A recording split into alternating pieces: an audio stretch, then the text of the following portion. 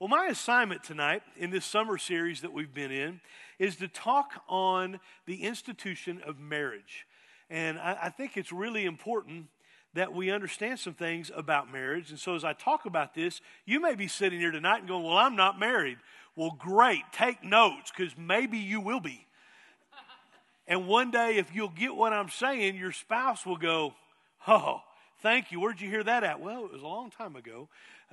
But for those of you that are married or been here a while in the institution of marriage, maybe there'll be some amens and some things that you go, yeah, I identify with that. And maybe if you've got some areas that you're struggling in and nobody may even know it, maybe God will answer some questions for you tonight.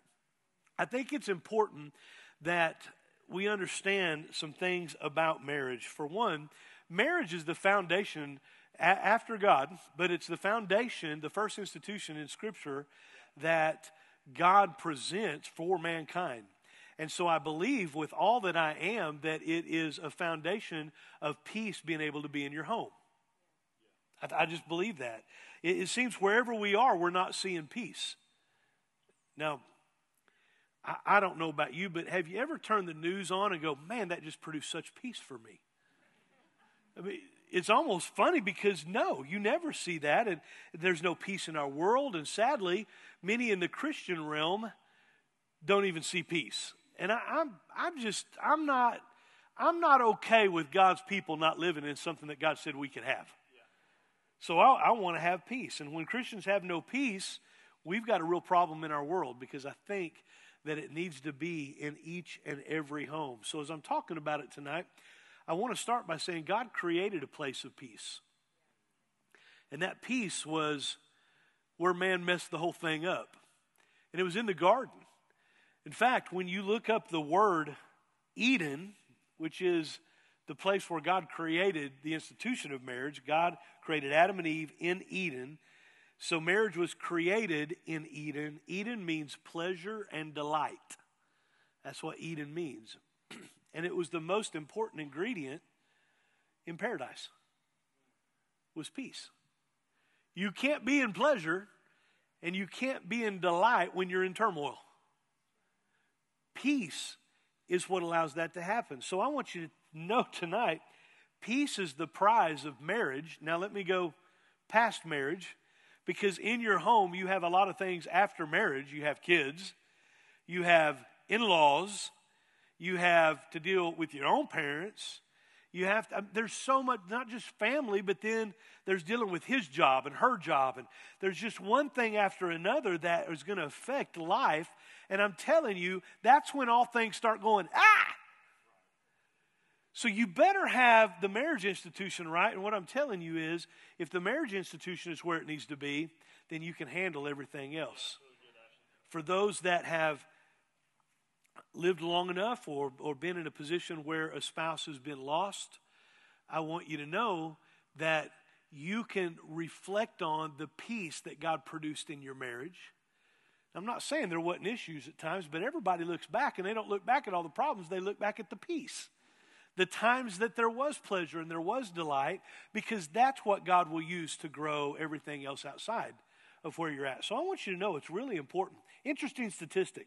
People living with marriages that are in conflict live an average of 4 years shorter than those marriages which are not in conflict. Did you get that? If your marriage is in conflict, statistically speaking, you're going to live 4 years shorter than you would if you didn't have conflict in your marriage. And it also goes on to say that they have less diseases, less sickness, less things that are going on in their lives. So I just got 4 points tonight. I like points when I'm teaching, and Wednesday nights are just a great opportunity for that. 4 foundations of true and lasting peace. Now, you can take these and you can use them in your home, you can use them in your marriage, or you can use them in any situation where you're finding turmoil, because when you have turmoil in any situation and peace is not there, you've got to have these things and you have to implement them so peace will take over in whatever you are in conflict or what area you're in frustration. So the number one thing tonight that I want to talk about of the 4, number 1 is prior agreement is necessary. For you to have foundational peace, true and lasting peace, you have to have prior agreement. If you're going to have peace in marriage, you've got to have some areas that you've already agreed upon. Amos 3:3, can two walk together unless they agree? The answer is absolutely not. You can't. You won't walk with somebody you're not in agreement with. In fact, you'll try to do everything you can not to even have to get in front of them. So agreement is necessary for you to walk together. And if your home is going to be pastored correctly by you, then you need to know you got to work on getting people in agreement. And it's tough sometimes, I get that. But the longest journey you will have in most lives is marriage. If you're not in agreement, you're not going to end up in the same place. You're going to end up in conflict. And where there's no prior agreement, you've just got to always know conflict is there. I am still working on this. My wife's sitting on the front row, and I really want to encourage you to look at me tonight, not her. So it's very, very important. When we already know what restaurant we are going to, and everybody has agreed, there is peace in our car. Come on, you can apply this to anything, but I'm just telling you, if you don't know where you're going to eat, you can have World War III in your car, because when you start pulling out, well, I'll just go here. Well, you know I don't like that. Well, then tell me where you want to go. Yeah, I'm certain that prior agreement would help in that situation. I'm telling you, when I remember it ahead of time, I start talking about it a day or two in advance. And when we make a decision on where we're going to go a day or two in advance, I'm telling you, peace is there. And if somebody tries to change prior agreement, peace leaves. When you know what is allowed to be spent on what, preach that. You got to have a prior agreement before you go and start spending money, or you're going to have a conflict. And money conflicts are a big issue. See, I got to move past these so we don't get any divorces while I'm talking. When you know how much time a year you're going to spend with your in-laws, or a month, or a week, when you know what that is in advance, then you can be okay with going there. When it gets sprung on you at the last minute and you don't have prior agreement, you're like, okay, be careful about nodding your head here, because some of y'all have family in here. We get married and we don't realize all the work it takes to be in prior agreement. Come on, everybody. We just don't realize it. We're young and we think that we're so in love, and you don't understand how necessary prior agreement is. And so I am right now, I'm really preaching this message to a Bettinger boy. Because I'm just saving one of our times where we're going to get together and visit before y'all get married. And so if you'll take all the notes tonight, then that next session will be a little smaller. Prior agreement is important. See, what we talk about prior to something happening will then be what your expectation is when that thing comes up. And when you haven't talked about it and that thing comes up and you're not in agreement, you've got to know there's going to be frustration. And you need to hear that tonight. I mean, just how many kids are you going to have? It's amazing how many people don't even talk about that until they've already got 3. Really? Yeah. Is the wife going to work outside of the home, or is she going to be a homemaker? It's a big question. With whom will we spend the holidays? How does that all work? What is your thoughts? How about this? What church are we going to go to? Now, I'm saying this tonight because I know all of you have made the decision, obviously, to be here. But what about when one of you decides I'm not going to be anymore? Conflict. Or one of you says, I never wanted to go there in the first place. I've just put up with all your friends. See, you act like that doesn't happen. That happens in marriages because the enemy wants to split everything up that's in peace. He doesn't like peace because that's a God attribute. Who does what in the home? Who takes out the trash? Who washes the dishes? Who keeps the fuel in the vehicle? Who mows? Who disciplines the kids? Whose role is it to initiate intimacy? Who takes, I'm just on and on and on. You can just keep going, and you're like, I got to tell you, I thought that the woman was supposed to take the trash out. And I know it's a really touchy subject. But I didn't realize it was ever the man's job. I thought it was the woman's job. Well, that was a frustrating thing in our marriage, and neither one of us would take the trash out. We just kept piling it up in the, I'm not even going there. You have to come to Marriage Retreat to hear the rest of the story. But it got ugly. And what I'm telling you is I didn't realize that she saw it different than I did. And I didn't realize how wrong she was. But I thought finally she'll figure it out.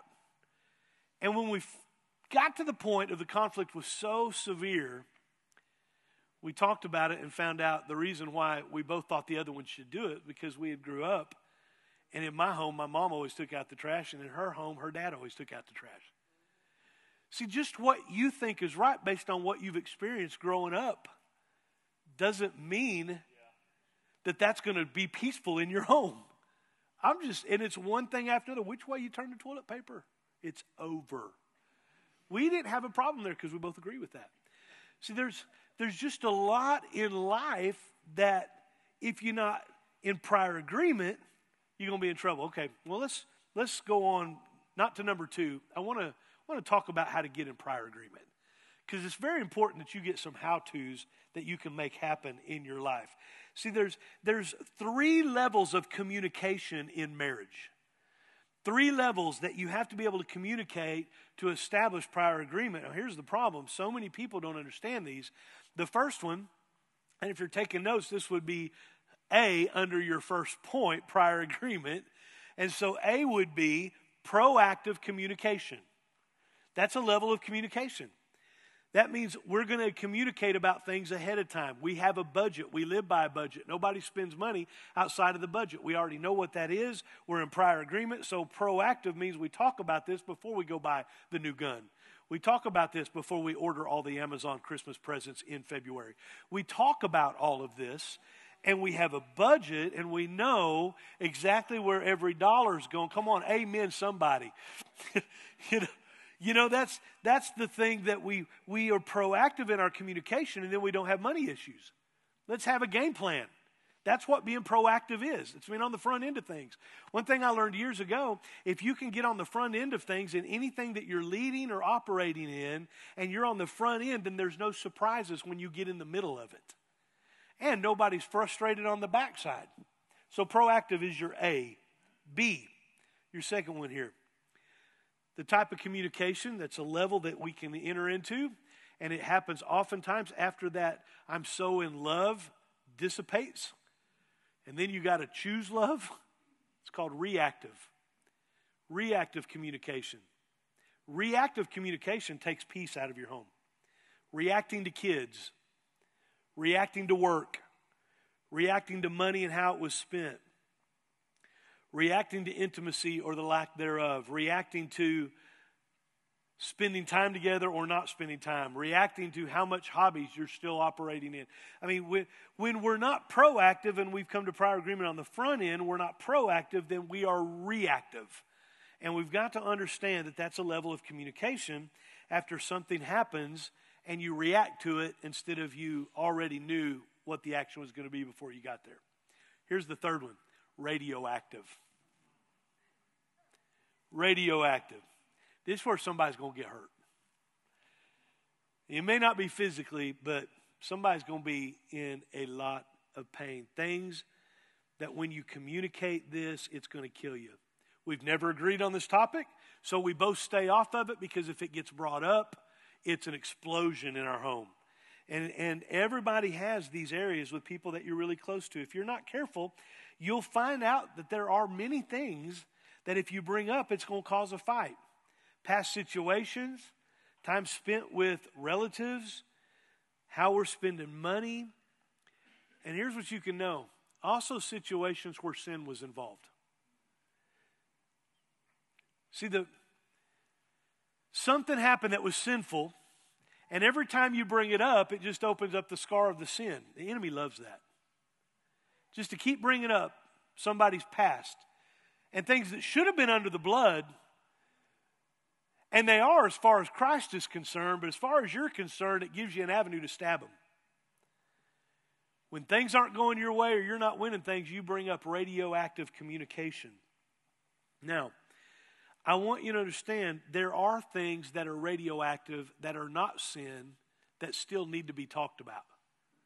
Your spending habits. Now, if somebody said, "Ugh, why did he just say that?" then I'm talking to you. Because spending habits cause a lot of problems. They really do. They cause a lot of problems. And I want you to know that you have to be able to talk about spending habits. And if you don't, then you're going to get yourself in a spending nightmare. And before long, you're years digging out of what you wouldn't communicate about. And so I think it's very important as I'm talking about this to understand that that can be an area that's radioactive. Now, you may go, it's not. So find out what those areas are. Who's responsible with what around the house? It can even be the way one remembers something that happened is different than the way another one remembers what happened. I remember it like this. Well, I remember it like this. Well, you're wrong. No, you're wrong. Next thing you know, you're not talking for 3 weeks because of something that happened 30 years ago. When are we going? It wasn't a sin issue. They're just wrong because they keep communicating this like it didn't happen. And you keep communicating it the way it did happen. Well, that's all in your mind. They remember it different. It's a radioactive area, and every time it gets brought up, it's an explosion. What do we do? Radioactive topics are things that you can't bring up about the past. Again, sin issues need to be left alone because they're under the blood of Jesus. If Jesus says, "I've put them into the deepest part of the sea, not to be remembered against you," if he says, "I've separated them as far as the east is from the west," then why aren't you doing that if you've got the mind of Christ? Here's why, because you don't have the mind of Christ. We keep bringing up things, that's not Christ. It's under the blood. So I'm not talking about those right now. I'm talking about things that you do need to talk about. You have to have some prior agreement in areas that are radioactive. And I needed to spend some time here because I just realized I was praying about this. I believe that this is the area that will help somebody tonight. Because these are the areas that peace isn't allowed in the home on. But you need to talk about them. And so how do I talk about these? Well, we get into them and we just dive wholeheartedly all in, and you pray your way in, you pray your way through, and you pray your way out. But you can't do it alone. You got to do it with your spouse. See, there are things that we're not ever going to see exactly the same, so we have to come to this word called compromise. And the areas that need to go under the blood, they're under the blood, not to be remembered. Let me say it like this, not to be brought up. Compromise means I want to spend $100. Well, I want to spend $200. Okay, compromise would be $150, right? The problem with that is at times we go, well, I want to spend $2,000 when you only need $150 so you can get more than what you've got to be truthful in what you're doing to reach a compromise.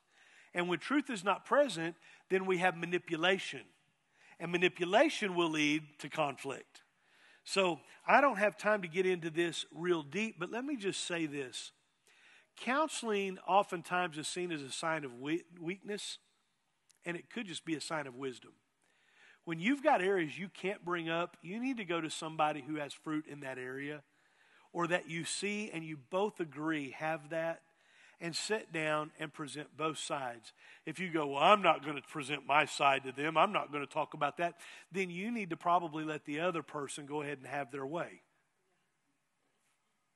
Oh, really? Yeah, because there is safety in a multitude of counsel, and when you can't get it based on just two people, let me say it like this, teachable people succeed. So allow yourself to be taught.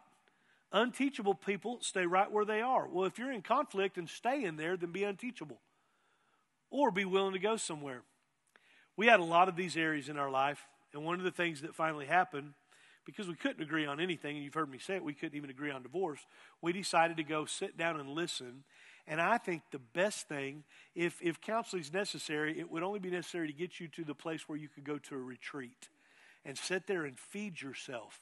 Feed yourself. Yes, you can do that in one 30-minute sermon, but it's not enough for something that has took 20 or 30 years of resentment being built up. And so, well, there's just no peace when this thing comes up. All right, well, here's the deal. Let's get this thing going.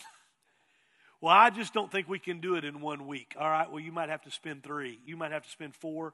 You might have to be talking about this on a weekly basis, and we have a time where just the two of us, because we're not living in anxiety 1 second longer over this. And so we're going to have to get on the same page. When two people will surrender themselves to the lordship of Jesus Christ, then blessings and peace can come your way. But until you're both surrendered to the lordship of Jesus, then you're the Lord. And that's what keeps you from getting to an area of compromise in things that are not sinful. There's no compromise on sin, okay? So don't hear that. I'm talking about in areas that we just can't see it the same. Who is taking out the trash? By the way, we got that fixed. I just want everybody to know. There's nothing wrong with both of you praying about something and then saying, okay, here's what I think. Here's what I think. But I want to give you some 1, 2, 3s. I'm not really 1, 2, 3s, just some things to think about. Be careful about saying, I prayed about this and God told me that this is the way it is. Because somebody else could come back, the other spouse could come back and say, well, I prayed about it and I think this is the way it is. And then you're holding God responsible for the other's decision, and it's just an opinion. And so I always want you to be careful about pulling the God card. What you do is you pray about things together and you be very careful. Here's what I feel. Here's what I'm thinking. Here's what I think from Scripture I'm seeing. And let me just tell you why I think what I think based on what I see Scripture revealing to me. But I want you to know I may have it wrong. Do you see how you can say that is a lot softer than coming in and saying, I just want you to know I prayed about it and God said this is the way it is. I have had marriages that I have tried to counsel through that, and I'm telling you, they may have been right, but their attitude was wrong. And the next thing you know, we've got a split in marriage. Be careful. Just be careful. Talk and pray until you both have a peace about your future. And I'll give you a quick example. Michelle and I being called into ministry, I knew that was going to be a tough decision. And so we just both prayed and we sought the Lord, and God help us to know what to do here on what you're calling us to do. And when we finally sat down and talked about it, we were in exact agreement. But all of the agreement prior to that had been we would never be in ministry. Because we'd seen what it did to people's lives and to people's marriages, and we're like, no, not going into ministry. But God said, wait, I'm first. And when we surrendered to His lordship, He brought us both into exact communication on it. So if you've got an area that you're not there, keep praying. Keep praying. Colossians 3:15. Let the peace that comes from Christ rule in your hearts. For as members of one body, you are called to live in peace. Here's what you got to know. We always take that verse and we just use it as the body of Christ. But I'm talking about the body of the home.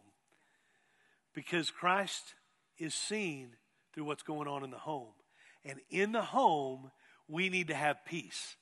Therefore, you can take that scripture and apply it immediately. If Christ will rule in the heart of man and the heart of woman, then I'm telling you, you can have peace. But that's the only way it'll happen. When you get peace from God, I'm telling you, you can have a future together and you can walk a path together and you can end up at the same destination. And that is important for God's people.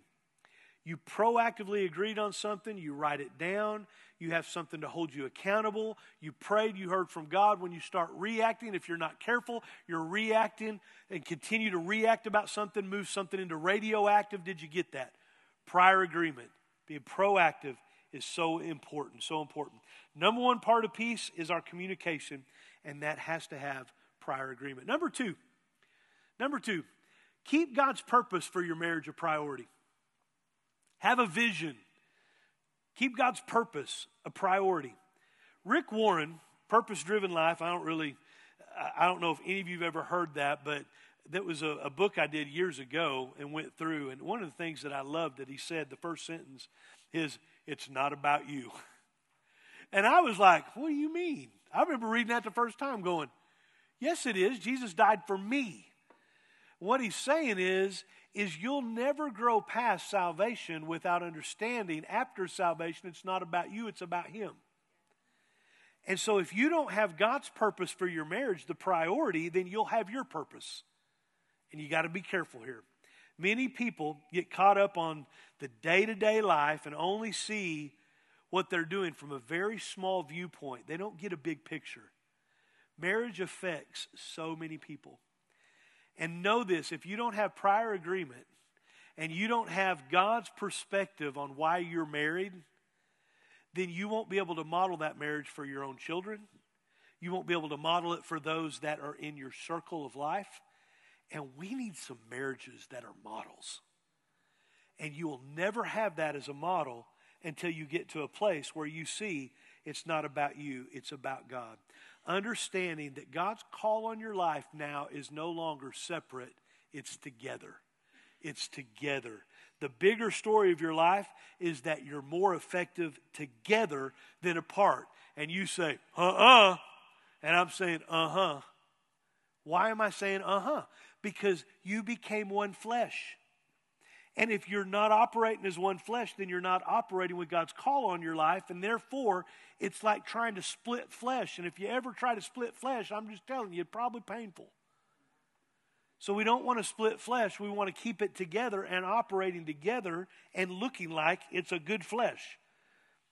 If something doesn't look good on your flesh, you have a concern. If something doesn't look good on your marriage, you're not looking right and you're not being effective for the big purpose of the kingdom of God. What is the purpose of you being married? Well, there's a whole lot to it. For years, I thought the purpose was for her just to support me in everything I chose to do. And if she wasn't, then I was always mad and blaming her. I don't like talking about this because it's kind of embarrassing. I wasn't a good husband, and I wasn't a good dad. And if I spend too much time, I'll start blubbering. I was gone all the time.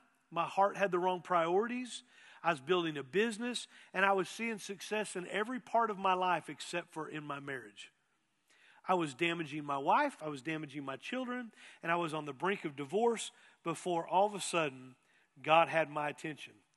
And Psalms 127:1, which has already been mentioned in this summer series, but unless the Lord's building the house, then you're laboring in vain.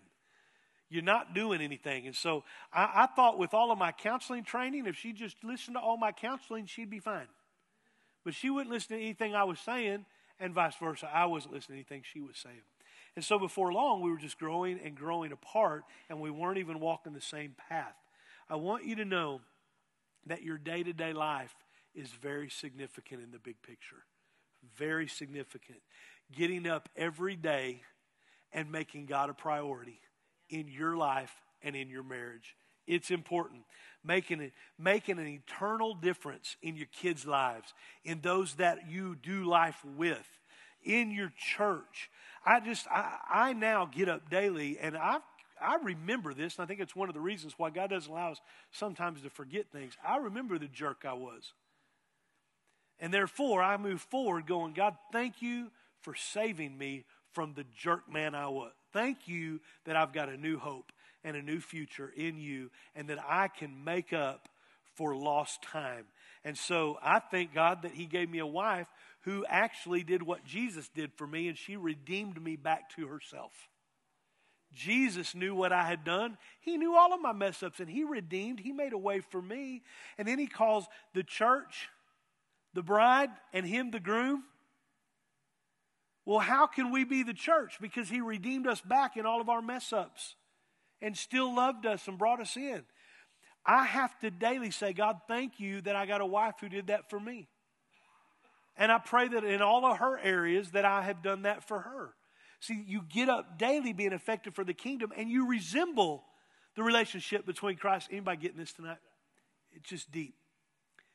So, I didn't know that God had called us at the time I was going through all these marriage problems into doing ministry here at CMC. I didn't know that. I just knew this. I was going to have to start working on my marriage, and it was going to be a continual work forever for the rest of my life. And I still live there. And I'm still going to get it the best I can. And you got to know, we still occasionally do things and say things and can't pick a restaurant. I knew there were times that we needed to raise godly children. And when those times were all the time. And so more than anything, we wanted our kids to love God. That's our heart. That's what we wanted to do. We wanted to witness God's love to reach others for Christ. We wanted other people to be saved. We wanted other people to know what God had done for us. And I then wanted him to know what he'd done in my marriage. And so we each get up daily knowing God has a bigger purpose than my attitude right now. So I better get the attitude in line with what my purpose is. Are you hearing this? I better get my attitude in line with what God has in store for where we're going and what we're doing. And if I'm not careful, then what I'll do is I'll get caught up on the frustrations I'm dealing with right now. But when I realize there's a bigger purpose, I get twisted back where I needed to be because I was twisting off. And everybody's been there, and you've got to know there's a big, big purpose in what God has for your marriage. Make your marriage a priority. Number 3, partnership. Having a partnership produces peace. Marriage is about sharing, and it's about equal partnership. Dominance destroys marriage. Your spouse should be able to say anything they need to say without paying a price. Now that I said that, that's one side. They should be able to say anything without paying a price. So you should never say something to someone else that would cause you to pay a price. Are you hearing me? So there's two sides of that coin. So you should be able to say anything, but don't be willing to go talk to a total stranger kinder than you would your spouse. Make sure that you're not saying anything and making them be in a position where you're going to have to pay a price for what you just said. But then also be the spouse who is willing to listen and understand that I'm not going to keep them from saying something to me and make them pay a price for what they say.